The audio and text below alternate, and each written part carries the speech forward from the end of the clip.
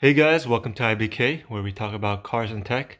Today we're going to be talking about the Herman Miller Aeron headrest. So as you guys know, Herman Miller Aeron, these are very popular chairs.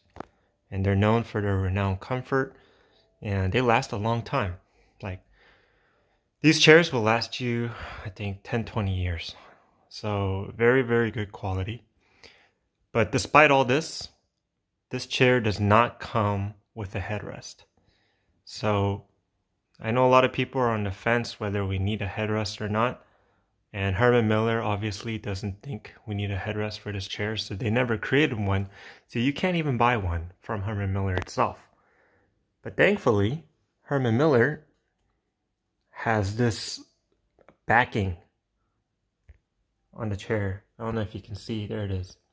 And this Herman Miller backing right here allows third-party companies to actually create a headrest that attaches to it. So that is what I did. I was looking and searching for a headrest. You know, despite not using one for a while, I figured, you know what? It makes it so much more comfortable if I could just lean my head against this chair. Especially when I lean back and the chair reclines back. So that's why I decided to get one. This one is by Engineer Now. I'll have the link in the description. And it's pretty solid. It's been on this chair for a month now, and it doesn't move. So it's hard to kind of move everything because I've kind of tightened all the screws so that it doesn't move. So once you do that, it stays in place.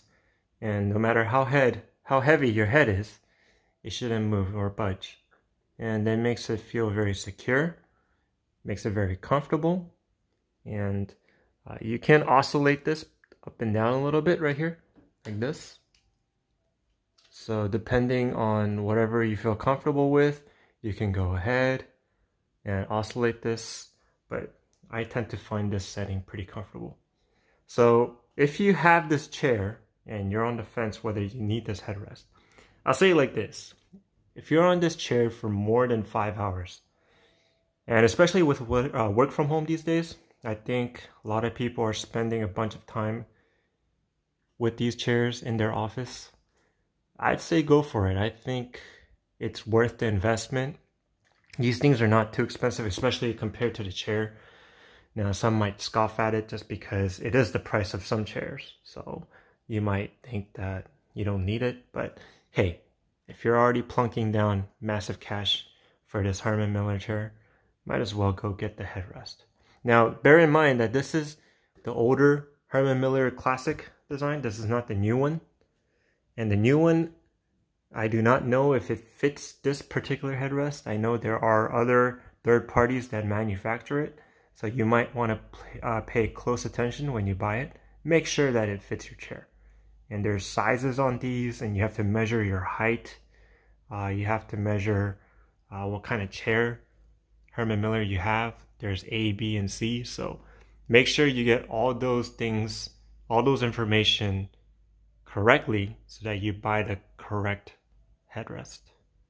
So there you go. I personally really enjoy this headrest. I think it's a gem.